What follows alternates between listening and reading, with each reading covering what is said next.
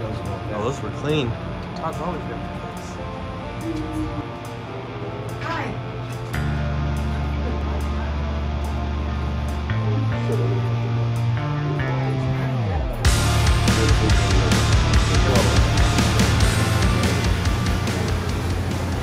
I'm going to be helping out. So we're in the plating room now. What they're doing is measuring it out and putting it in. This is the Titan Bowl. You can look on down and see everybody nationwide getting their gains on right here.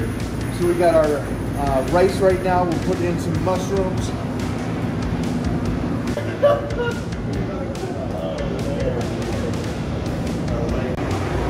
Are you ready for the biggest bowl Icon has ever made? Well, that is the Titan Bowl. Take a look over here. Bam! 10 ounces of steak, mushrooms, and rice. Woo-hoo-hoo-hoo. We're feeding you Icon Meals, the Titan Bowl. Get your gains. You guys don't know about this. We are going to get ready to go train right now. And I'm training with, I don't know, probably one of the greatest, actually, one of the top 3 in the world in history. Phil Heath, my brother. My Washingtonian brother, if you guys didn't know. He grew up about 45 minutes away from me. So we're gonna go train. But right now I got my 2 breakfast burritos going down. Breakfast is anything before I train. So we're gonna go with that.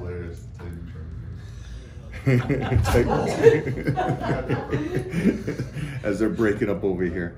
All right, guys, I throw this bad boy in there for 2 minutes. I do a little sauce on there right now too.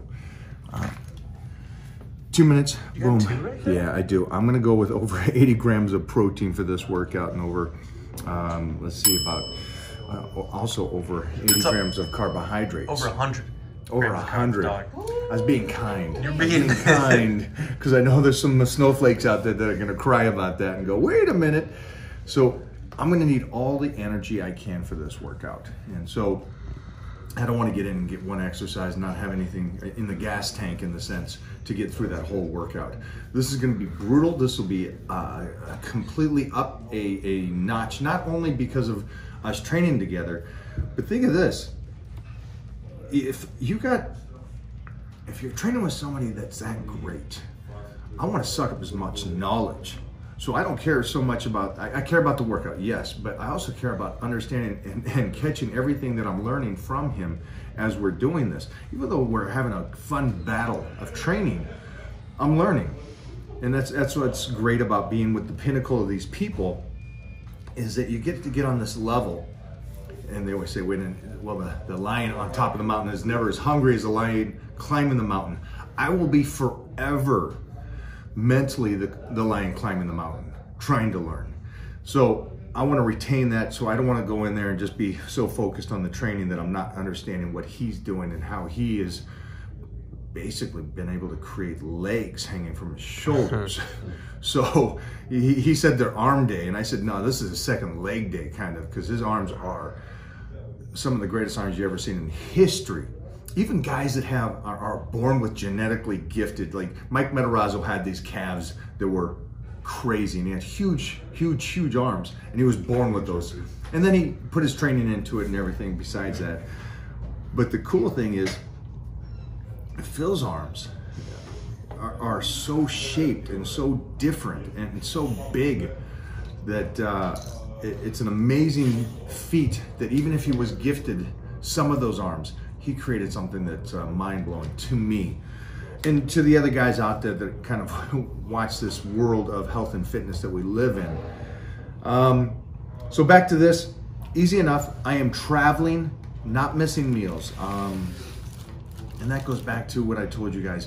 If I told you how much I would eat as a kid and how I would travel and train, I was the guy that had the baby food on the plane and the tuna fish cans in the late 80s.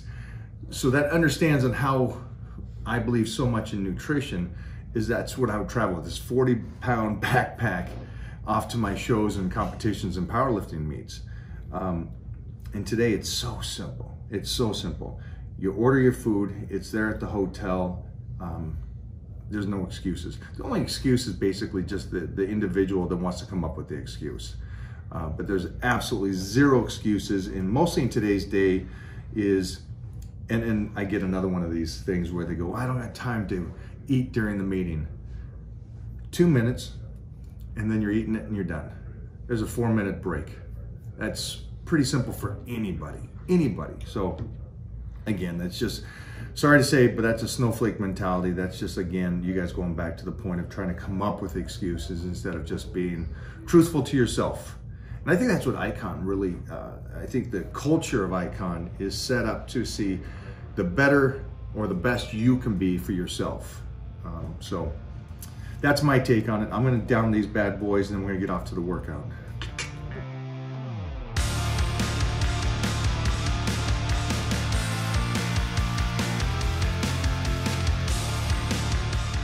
Right back to it.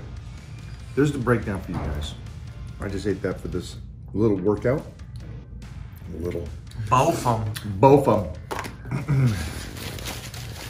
We are gonna get nasty. Cannot wait for you guys to see this workout and see what I pick up as we do this together.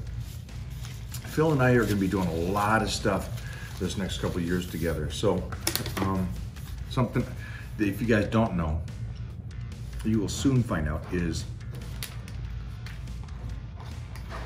he's at a level where he's going to give you guys a lot of good information. So make sure to utilize that and go over there and listen to him. Same thing as our page.